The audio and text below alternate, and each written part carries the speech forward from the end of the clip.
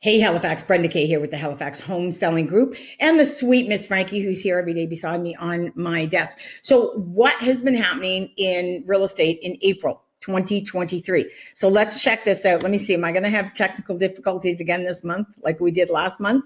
All right. So currently we have in active listings, we have 722 active listings in Halifax. So we are up over last year where we had 434 active listings. I am going to refer back to 2020, April of 2020 in this video, because in April 2020, that was our first.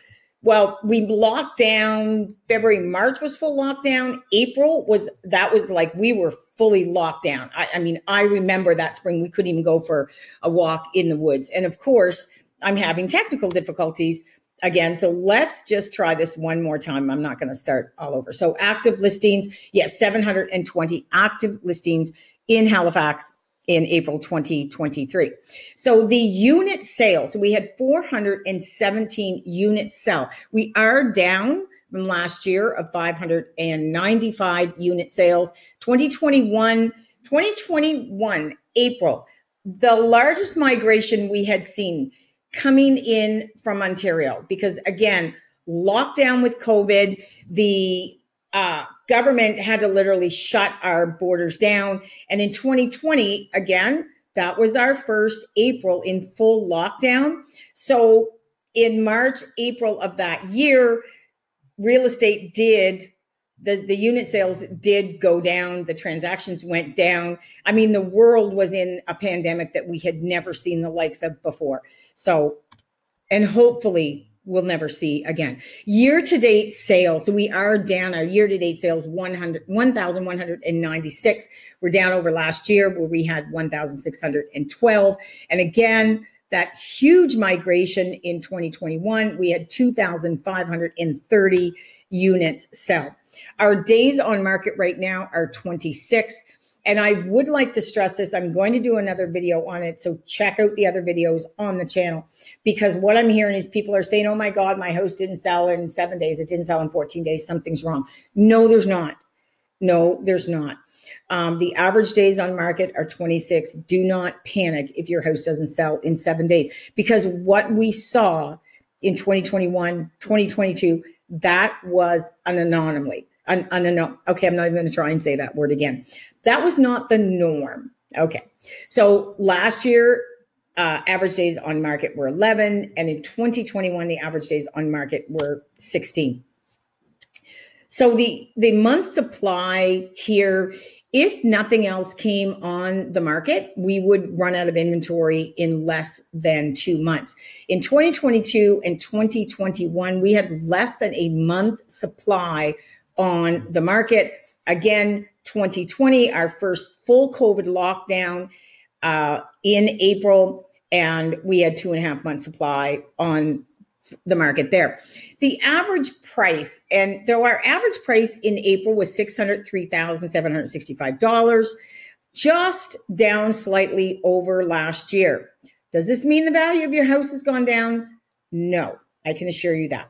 I do want to bring up, if we look at 2020, the average sale price was $342,282, jumped up in 2021 to $466,256. So these kind of jumps, I mean, when you look at 2021 to 2022, do we want these to continue? We're going to talk about that on the next one down.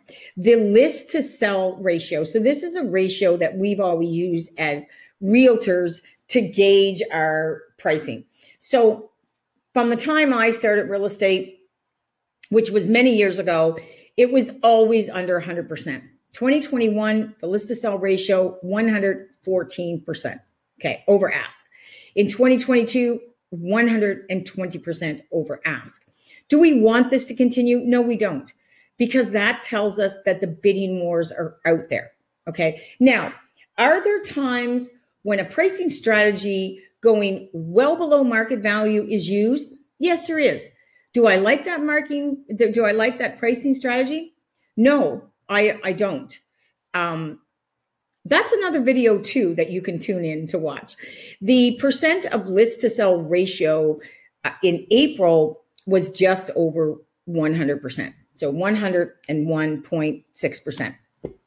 So let's talk about here the appreciation. And this is what I mentioned when I was talking about the average list price. So you can see in 2020, the appreciation was 4.9%. Great growth rate. Okay. We averaged for years. I bought my first home in 1983, traded a lot of real estate in the 90s, and then actually got into the trade of real estate 15 years ago. So I've always kind of had my eye on the market, always watched it. And, you know, you were 2 to 4% per equity per year. There were years where we lost equity. Everybody remembers 2015 very well. I remember 1986, 1988 very well. So in 2021, it jumped 36.2%. 2022 jumped 30.8%. This year, it's minus 1%. Do we want to see these jumps? No, we don't. And the reason we don't is because you will be priced out of the market. It doesn't matter what level you're buying at. You will be priced out of the market for the home you want at a certain point. We cannot sustain these kind of appreciation jumps, and the demand have driven these appreciation. Now, let's look at April 2023. Does this mean that the value of my home has gone down 1%? No, it doesn't. It absolutely doesn't. It means that the appreciation growth was minus 1% on the homes that sold last year. So let's check out the unit sales and see where is our number one. We have 52 up here in Sackville Beaverbank, which includes Upper Sackville, Middle Sackville, a lot of new homes being built in the McCabe Lake, beautiful homes there. Shout out to all those builders. And then our low unit sales here in Fairview. Something wrong in Fairview? Absolutely not. What was listed in Fairview in the month of April? That plays a big role. Sambro, Ketch Harbor, you can see is 4 units there. So let's check out the average sold price. The average sold price, the high here, Sambro, Ketch Harbor, 1.1 million. Absolutely stunning, stunning oceanfront home sold there. That beat out Halifax South End at 930,000. There are places where you can still get some great deals for homes. I'm just lowered myself here over in the corner. Halifax County East, 327,000. Does that mean you got to drive to Ecom Seacom? No, that could be Musquodoboit Harbor. That is not that far out of the city. Gatesbrook, just past my place. Beautiful area to live, if I say so myself. So Eastern Passage, you look here, 476,000. Forest Hills, 465,000. Great entry points. We had 432,000 in Burnside. So there are some really nice areas in the Halifax-Dartmouth area to get into the game of home ownership and start building your personal wealth.